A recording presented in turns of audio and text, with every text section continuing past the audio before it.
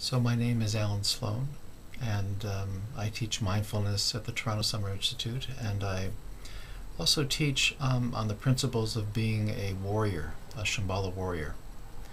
And what that means is connecting with authenticity and gentleness, fearlessness, and being willing to really be honest and candid about who we are as people, our limitations and our aspirations. This is my third year teaching mindfulness and at the Institute, and I find that the people that do engage in it really appreciate the opportunity to come to a full stop and connect with each other at the beginning of each day before they attend their modules or attend classes.